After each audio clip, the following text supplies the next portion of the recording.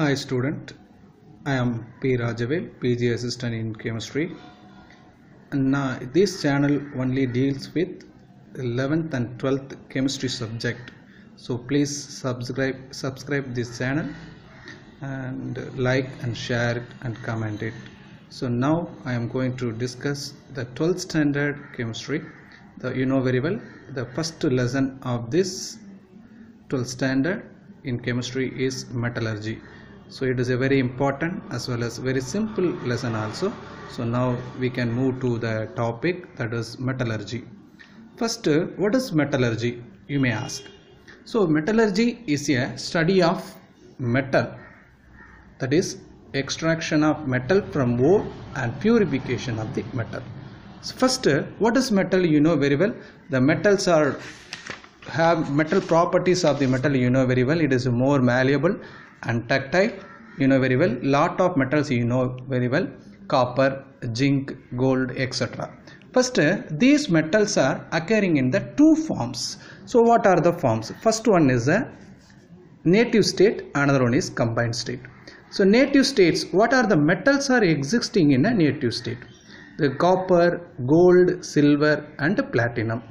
These are less reactive metals, that's why it does not forming any compound with the other elements. That's why it is exists in a native state. The native state means it is a single state, that is gold means gold alone. It does not form any complexes. So that is a native state. Another one is a combined state. So what is combined state? It combines these some metals occurring as a ore by forming a compound.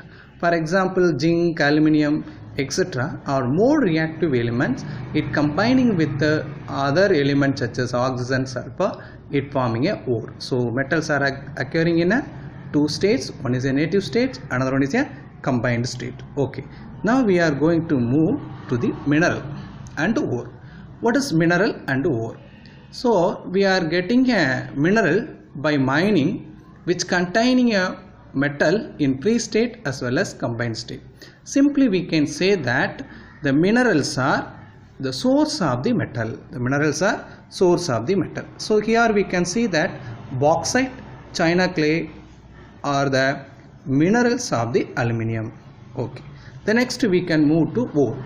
So what is ore? So the mineral will become a ore when it gives a more amount of the metal. For example, the bauxite and china clay are the minerals of the aluminium. Already I told you that. Among these two minerals, which one is giving more metal will be act as a ore.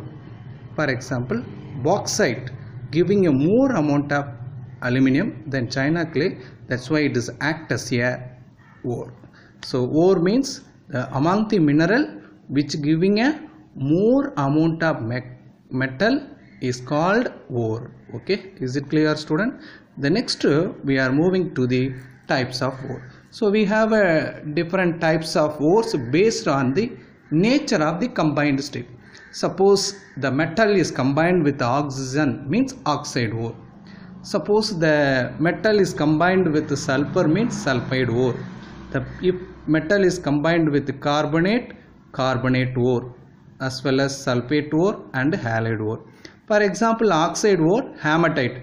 You can easily visualize the formula of the hematite is Fe2O3. So from this you can easily understand the metal is combined with oxygen. That's why it is named as a oxide ore.